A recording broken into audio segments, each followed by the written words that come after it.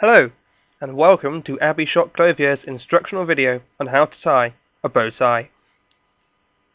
Everyone knows that bow ties are cool, but you won't find any clip-on bow ties at AbbyShot. We tie our ties the old-fashioned way, just like the 11th Doctor, and this is how it's done.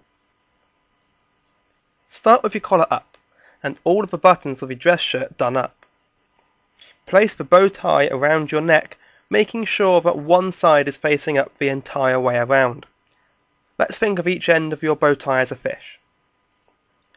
Cross your left end over your right end, allowing more length on your left side. Make both ends intersect on your top neck button. Bring your longer end, which is now in the front, under and then up over the other end. This will create a knot on the top button of your dress shirt. Pull this knot tight against your neck.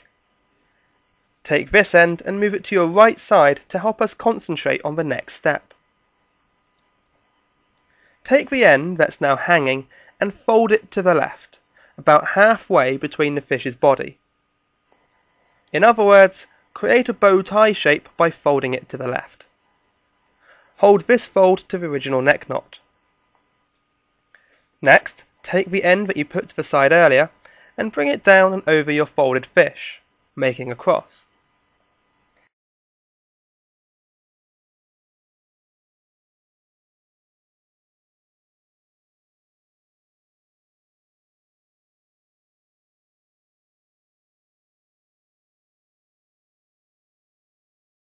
While holding your knot, force your thumb through the hole that's now behind your folded fish.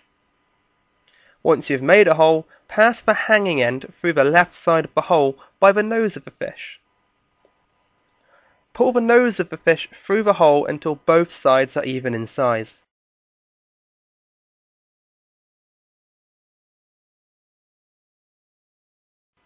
Now you have your bow tie shape.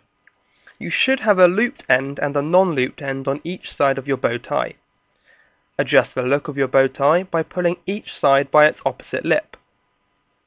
Do this until the look of your bow tie is even all around.